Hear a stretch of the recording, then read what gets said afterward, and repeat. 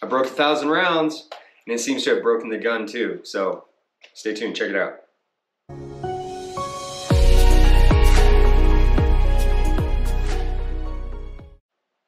All right, it's not a horrible issue. I think it's pretty common if you shoot enough.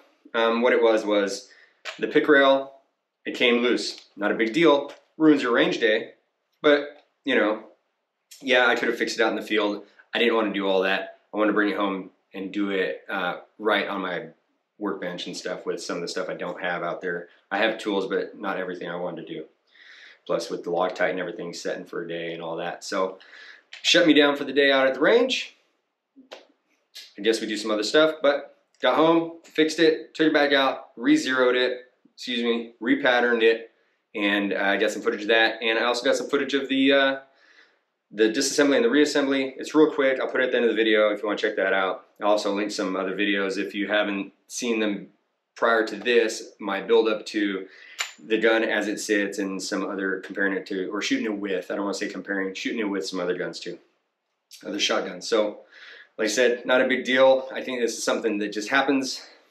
It's a shotgun, so I think I did some things, took some measures to prevent it from happening again. But you know, having to redo a zero after 1,000 rounds or so is, I don't think that's totally unacceptable. So as far as that goes, everything's running great, just the way it ought to be running. So let's check out the shooting. All right, so I just got the rail remounted, and I've got the red dot lined up with the front fiber optic.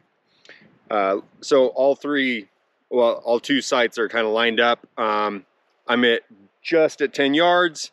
I got some double op buck. Shouldn't open up too much at 10 yards. It'll probably knock the target over. The reason I'm doing it on steel though is because I don't want to see the impact of the wad. I just want to see the pellet and the shot and see how that looks. As soon as I get close at all to what I'm seeing, to what the impact is, I'm going to move it right back to 25 yards. So it's the Rio Royal Buck, double aught buck 9 pellet.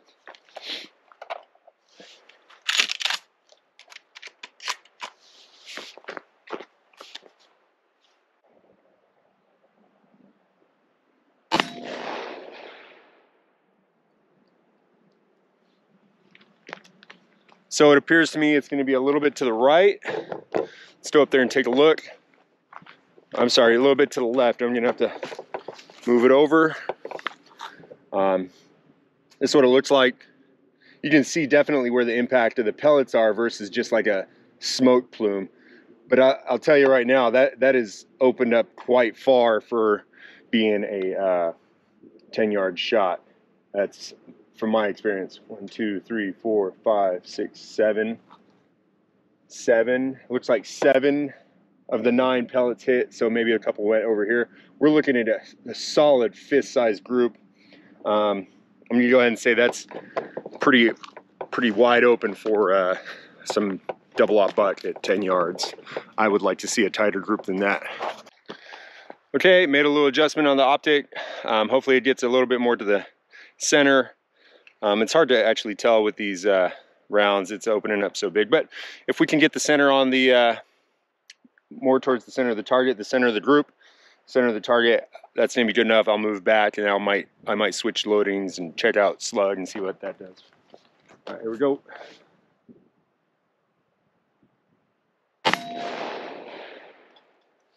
I can tell that's already a lot better. I'm gonna go just a touch more to the right. It seems like we got all pellets on there. 1, 2, 3, 4, 5, 6, 7, 8, 9. See, that's already a lot better. A lot more satisfied with that. I would say about an 8-inch group. So with that Rio, I didn't have any consistency, nothing.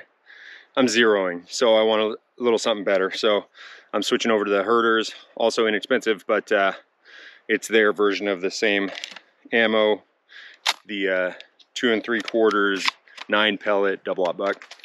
See if this puts up a little bit better of a group. We'll take it from there.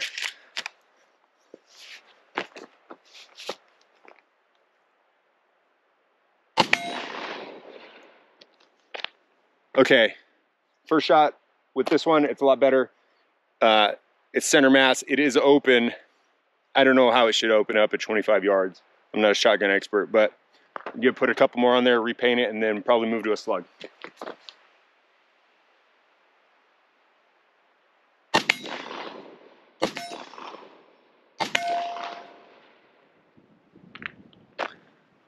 So let's go up there and take a quick look. I'm satisfied with that 0 so far. We'll see what the slugs produce for us, but that's good enough because it's good in center mass, 25 yards. I don't know how much this particular round should open up, but that's good enough for me. That's 1, 2, 3, 4, 5, 6, 7, 8, 9, 10, 11, 12. 12 out of, I think it was 4 shots. I think that's acceptable. So I'm gonna go ahead and paint this, and you know what, let's try a defensive loading and then we'll move to the slug. Okay, I got it painted. I don't have defensive loadings on me. I thought I did, but I did find some what I believe to be a higher quality round. It's the Remington 9 pellet double-aught buck Express. So as I understand, this is a pretty high energy round. So I got a couple of those in there. Let's see what it does. If it shifts a little bit on the 0, I'm okay with that. I'm actually a little more curious to see how it opens up, being that this is a slightly higher quality ammunition.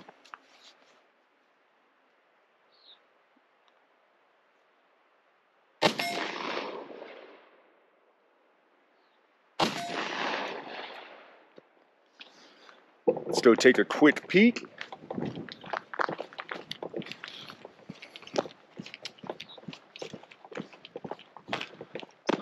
I think it's holding together quite well. 1,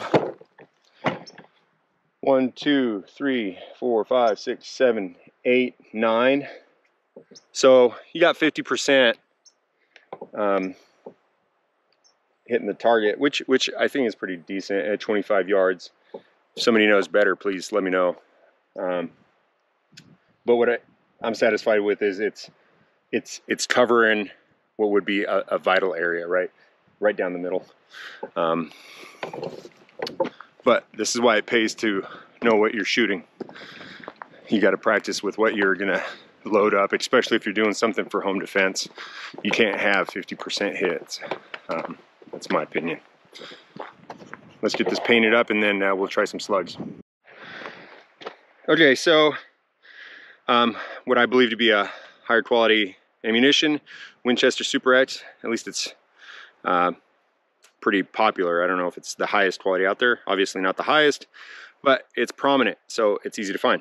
It is the 2 3/4 inch 1 ounce slug. We're gonna see where that goes. And if we get a good shot, we'll take it back further and see what we can do.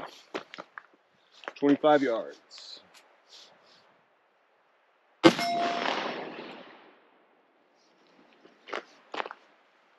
little high and to the right.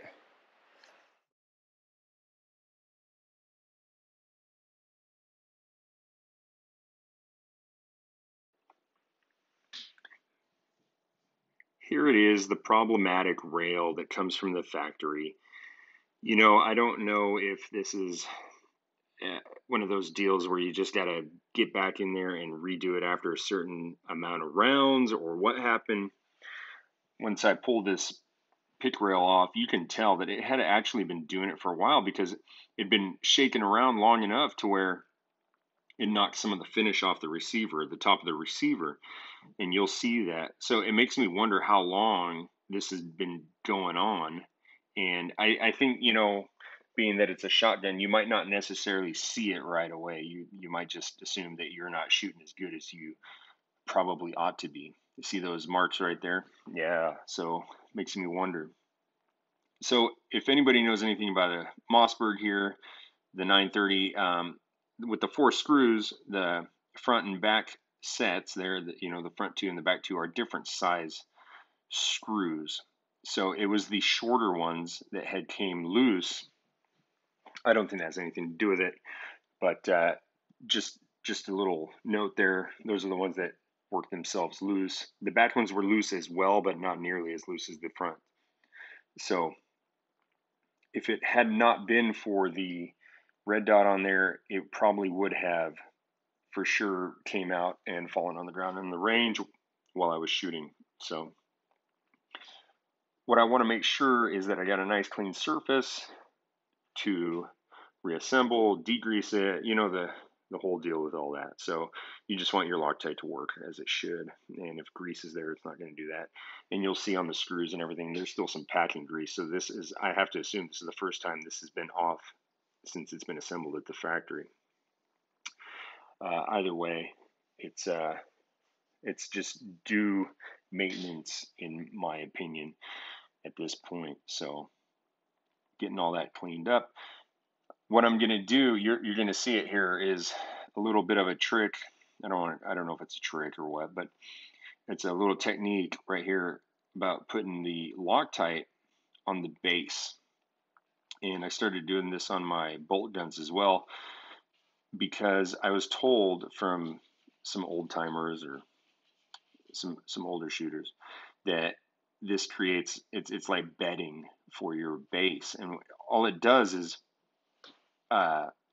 it's not to hold it in place. It's not like a glue, although it will work slightly as a glue, but it is to fill that void, the imperfections between the receiver face and the underside of that pick rail. So you're going to get more contact there, you know, obviously when it dries. And hopefully that's going to make this last quite a bit longer. You know, and that's why I did that. And to be honest, it's not going to hurt anything if it's there, right? So typically I'm not one of those people that just goop on the Loctite everywhere. I try to just put it where it needs it, but this is something I started doing a couple years back with any type of optic that I'd mounted that goes on with this type of pick rail onto a receiver, you know, like the Savage 110 I've got, anything like that. So either way, thanks for watching, guys. I hope this helps somebody. That's why I'm doing this. I'm going to go ahead and link those other shotgun videos. Got the Benelli, the Maverick, a couple others. I think we got the video on here before I dressed this one up here, the 930, before it got dressed up. So please go ahead and check those out. And thank you for watching, and stay tuned for some more cool videos.